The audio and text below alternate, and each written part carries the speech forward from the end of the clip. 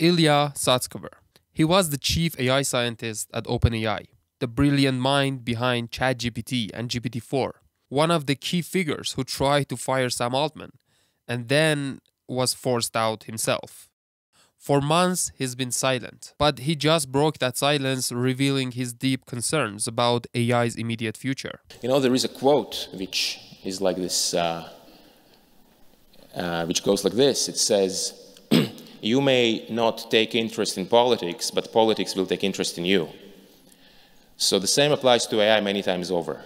But Ilya's warning reflects a deeper problem plaguing the entire AI conversation. On one side, you have the hype builders, the insiders and investors who benefit from the AI boom. They exaggerate its powers, promising utopia or predicting doomsday. Either way, they get the attention and the investment that they desire. On the other side, you have the ones being left behind in the attention war. They want to downplay AI's impact, pointing out every flaw and limitation to prove it's just smoke and mirrors. Now, this isn't always about malicious intent. It's often just human psychology responding to powerful incentives. But all these contradicting arguments leave most people confused. So, as someone who has spent countless hours reading the papers, using the tools, and listening to the arguments, my goal is to analyze the battle for the narrative itself, so you can decide for yourself who to believe and how you should prepare for what's next. Ilya started with his feelings about losing a company he dedicated his life to for about a decade. The fact that Jeff Hinton was in this university was one of my life's great strokes of luck. We were doing the best AI research out of anywhere. It was the most revolutionary ideas, the most exciting work. But that was a long time ago. Accept reality as it is and to try not to regret the past and try to improve the situation. And the reason I say it is because it's so hard to adopt it. It's so easy to think, oh, like some bad past decision or bad stroke of luck, something happened, something's unfair. And you can just it's so easy to spend so much time thinking like this. While it's just so much better and more productive to say, okay, things are the way they are, what's the next best step? And I find that whenever I do this myself, everything works out so much better. But it's hard, it's a constant struggle with one's emotion. And that's why I mention it to you. Perhaps some of you will adopt it yourself. This is a reminder to adopt this mindset as best as one can. And also a reminder for myself, constant struggle. When Ilya broke his silence, he didn't dwell on the OpenAI drama. After the initial advice, the talk turned into the dramatic, inescapable impact of AI that is about to happen. We all live in the most unusual time ever. And this is something that people might say often, but I think it's actually true this time. And the reason it's true this time is because of AI. The real challenge with AI is that it's really unprecedented and really extreme. And it's going to be very different in the future compared to the way it is today. And the day will come when AI will do all the things that we can do. Not just some of them, but all of them. Anything which I can learn, anything which any one of you can learn, the AI could do as well. So then the rate of progress will become really extremely fast, for some time at least. These are such extreme things. These are such unimaginable things. So right now I'm trying to pull you into that a little bit, into this headspace of this really extreme and radical future that AI creates. But it's also very difficult to imagine. It's very, very difficult to imagine. It's very difficult to internalize and to really believe on an emotional level. Even I struggle with it. And yet the logic seems to dictate that this very likely should happen. There is a quote which is like this, which goes like this. It says, "You may not take interest in politics, but politics will take interest in you." So the same applies to AI many times over.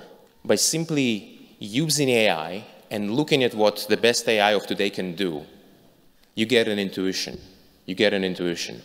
And as AI continues to improve in 1 year, in 2 years, in 3 years, the intuition will become stronger. And a lot of the things that we are talking about now, they will become much more real. They'll become less imaginary. And especially with AI, the very smart, super intelligent AI of the future, there will be very profound issues. But overall, by simply looking at what AI can do, not ignoring it, when the time comes, that will generate the energy that's required to overcome the huge challenge that AI will pose. And the challenge that AI poses, in some sense, is the greatest challenge of humanity ever. And overcoming it will also bring the greatest reward. In some sense, whether you like it or not, your life is going to be affected by AI to a great extent. And so looking at it, paying attention, and then generating the energy to solve the problems that will come up, that's going to be the main thing. So that's Ilya's view. Intense, urgent, and focused on imminent radical change.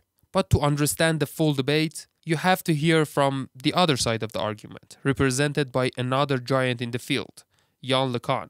He famously has a radically different take. You're going to have, within a few years, 2 years, I think, for some predictions, a country of geniuses in a data center. I think it's nonsense. It's complete nonsense. And it's much more difficult to deal with the real world than to deal with language. And so the type of architectures that I think we need for systems that really can deal with the real world is completely different from the ones that we deal with at the moment. I think this concept that I'm describing of systems that can learn abstract mental models of the world and use them for reasoning and planning, I think we're probably going to have a good handle on getting this to work, at least at a small scale, within 3 to 5 years.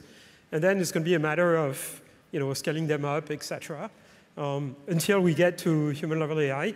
Now, here's the thing. Historically in AI, there's generation after generation of AI researchers who have discovered a new paradigm and have claimed that's it, within 10 years we're going to have, or 5 years or whatever, we're going to have human-level intelligence. We're going to have machines that are smarter than humans in all domains. And that's been the case for 70 years. And there's been those waves every 10 years or so. The current wave is also wrong. So the idea that you just need to scale up LLMs or have them generate thousands of sequences of tokens and select the good ones to get to human-level intelligence, you're going to have within a few years, 2 years, I think, for some predictions, a country of geniuses in a data center, to quote someone who will remain nameless. I think it's nonsense. It's complete nonsense. I mean, sure, there are going to be a lot of applications for which systems in the near future are going to be PhD level, if you want. But in terms of overall intelligence, no, we're still very far from it. I mean, when I say very far, it might happen within a decade or so. So it's not that far. And Ilya Sutskever isn't an outlier.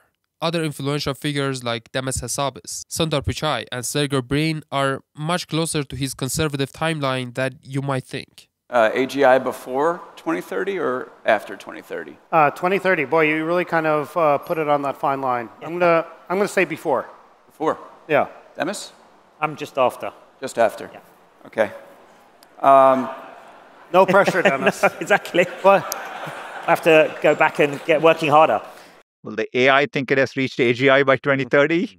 I would say we will just fall short of that timeline, right? So I think it'll take a bit longer. So if many key players believe AGI is still far away, why would someone like Dario Amodei, the CEO of Anthropic, go on an interview to say this? Dario, you've said that AI could wipe out half of all entry-level white-collar jobs and spike unemployment to 10 to 20%. How soon might that happen? I think what is striking to me about this AI boom is that it's bigger and it's broader and it's moving faster than anything has before. And so compared to previous technology changes, I'm a little bit more worried about the labor impact simply because it's happening so fast that yes, people will adapt, but they may not adapt fast enough. And so there may be an adjustment period. Dario's warning, just like Ilya, sounds much more urgent. And this is where incentives become impossible to ignore. When you're Google, you can afford a long-term view. But a smaller lab is only relevant if AI is seen as the most immediate and impactful tech to focus on right now. Beyond the incentives, there is truth to Dario Amodei's claim. AGI might be far away, but do we even need AGI to automate jobs and replace people? You probably don't like the answer. Just to make it explicit, because we've been touching on it here, even if AI progress totally stalls, you think that the models are really spiky and they don't have general intelligence, it's so economically valuable and sufficiently easy to collect data Yes. on all of these different jobs, these white-collar job tasks, such that, to Sholto's point, we should expect to see them automated within the next 5 years. Yeah. Even if you need to hand world, spoon every single task Yes. to the model. It's like economically worthwhile to do so. Even if like algorithmic like progress stalls out and like we just never figure out how to like keep progress going, which I don't think is the case. Like that hasn't stalled out yet. It seems to be going great.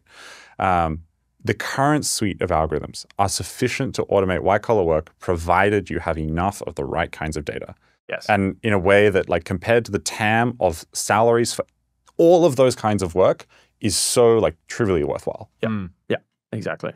So some experts think AGI is far away. Some think it's closer. But they mostly agree. Job disruption, or in other words, AI automation, is really close. And it probably happens industry by industry and occupation by occupation, rather than a blanket human retirement event. Perhaps the most immediate example is self-driving, an AI that for sure is not AGI. But it seems like we are already at the era of automated transportation, which is one of the biggest job categories in the world. My prediction is that probably by the end of next year, we'll have probably hundreds of thousands, if not hundreds of thousands, if not over 1 million Teslas doing self-driving in the U.S. What percentage of those are going to be? Well, not the cyber cab. You're just talking about on full self-driving, level 4. Unsupervised full self-driving, right. Meaning you do not need to pay attention. Right. For me, if I own a Tesla and I have the software and the capability of doing it. Yes. Right. If you're a Tesla owner, right. You'll be able to add or subtract your car to the fleet. So just like in Airbnb, you could like rent out your spare bedroom or rent out your house when you're not using it. And the same thing will be available for Tesla owners. In this view, AI automation is imminent. And it starts from industries with a larger addressable market like transportation, and the ones closer to the researchers like coding and the AI research. It slowly takes over the entire white-collar jobs category. But respectable experts on rapid economic growth have a totally different view. They somehow take the exact opposite stance, saying even if we achieve AGI, we won't see rapid economic growth and societal change. There's the perspective of the economist, but also that of the anthropologist, the sociologist. They all matter, but I think the more you stack different pluralistic perspectives, the harder it is to see that there's any simple lever you can push on, intelligence or not, that's going to give you breakaway economic growth. So what you'd call prediction markets are not forecasting super rapid growth anytime soon. If you look at what experts on economic growth write, we had Chad Jones here yesterday, he's not predicting super rapid growth, though he thinks AI might well accelerate rates of growth. So the experts and the markets agree. Who am I to say different from the experts in the market? You're an expert. Yeah, so but I'm with the other experts. Why won't we have explosive economic growth, 20% plus, because of AI? It's very hard to get explosive economic growth for any reason, AI or not. One problem is that some parts of your economy grow very rapidly, and then you get a cost disease in the other parts of your economy that, for instance, can't use AI very well. Look at the US economy. These numbers are guesses. But government consumption is what, 18%? Healthcare is almost 20%. I'm guessing education is 6 to 7%. The nonprofit sector, I'm not sure the number, but you add it all up, that's half of the economy right there. How well are they going to use AI? Is failure to use AI going to cause them to just immediately disappear and be replaced? No, that will take, say, 30 years. So you'll have some sectors of the economy less regulated, where it happens very quickly, but that only gets you a modest boost in growth rates, not anything like, oh, the whole economy grows 40% a year, in a nutshell. You and I have our own convictions on where we stand, but beyond personal beliefs, if we take the average view of the most influential minds, it's something like this. AGI is probably about 5 to 10 years away, possibly more. Narrow AI automations are going to be a massive new leverage, and therefore impact jobs, but it is highly sparse and dependent on the industry. And there is a fundamental disagreement between AI researchers and tech enthusiasts versus economists and social scientists on how much economic growth and more general societal change will come as a result of AI. So if we stack up all the evidence, a clear hierarchy emerges. The AGI timeline is a speculation. The speed of economic growth is a debate. But the arrival of job-disrupting automation is a present-day reality. That is the one truth everyone from Ilya Sutskever to the economists ultimately agree on. And it means the only rational action is to focus on the tangible shifts happening now, not the hypothetical ones in the future. Look around yourself and stay on the toes for when your industry is targeted by AI. If you have any interesting views on the subject or any personal experience, please share it in the comments. Thanks for watching and see you in the next one.